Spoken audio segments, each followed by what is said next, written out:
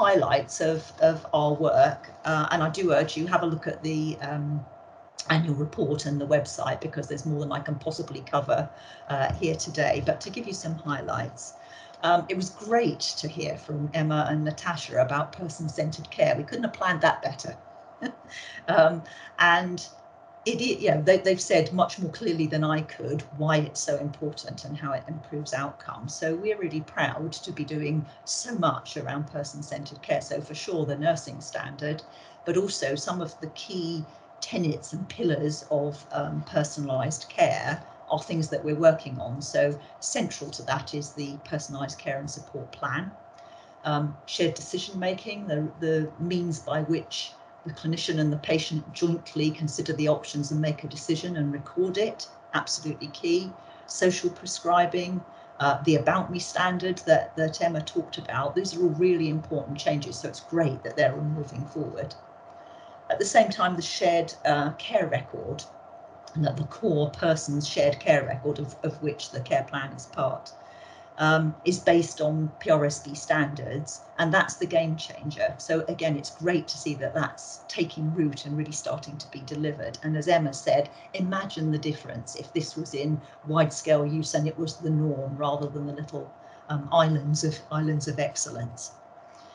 In terms of social care standards that I mentioned, the standards are being used and they're showing real benefits already, which is great to see. So in Southwest London, work on the transfer from care homes to emergency situations to hospitals have been implemented and evaluated and are already showing really significant benefits and telling a story of what can be achieved. So emergency department attendance is down by 11%, average length of stay down by a day and a half, ambulance transfers down by 12%. So really palpable evidence of how standards are important and how they can help.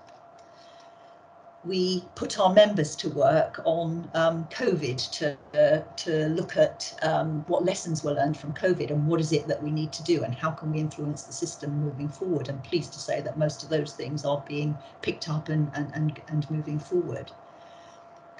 Very sadly, COVID also shone a really harsh light on end-of-life care and recording end-of-life wishes, and some really quite heartbreaking stories from people about where that wasn't working. So we were pleased to work with one of our members, Compassion in Dying, on that. We had more than 2,000 replies in the first afternoon, as people see it as so important. But if there was ever an imperative to get on and finalise that standard, which we're working on, and get it into widespread use, I don't know what it is. And on, thanks Alana. So a few more. For those of you with of a more technical bent, we did work on a logical model. So the core information standard is the standard that supports shared care records. And what we did was take that, without going into lots of detail, to a lot lower level of detail and granularity.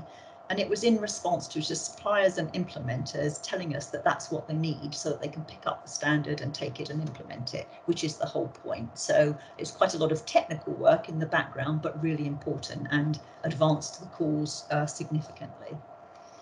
Similarly, with pathology, we've worked with NHS Digital, colleagues in NHS Digital, for a long time on creating unified, standardised test requests and reports for pathology, obviously a critically important area.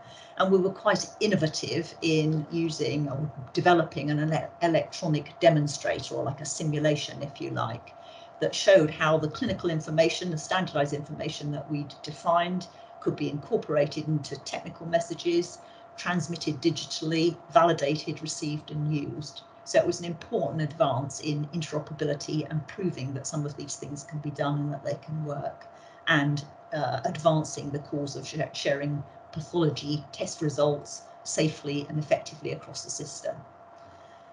Pharmacy standards were crucial in capturing and monitoring COVID and flu vaccinations, and so on. So lots of examples, but please do have a look at the annual report.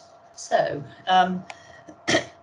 PRSB is a UK-wide organisation, and undoubtedly stronger for being so. And so we were pleased this year to see much wider an improvement in inclusivity and participation across all of the UK. So virtual working helped that for sure, but also a recognition, I think, that resources are scarce. We mostly face common challenges, and we're stronger together, we work better together. And so we've had far greater cross-nation contribution to our consultation events.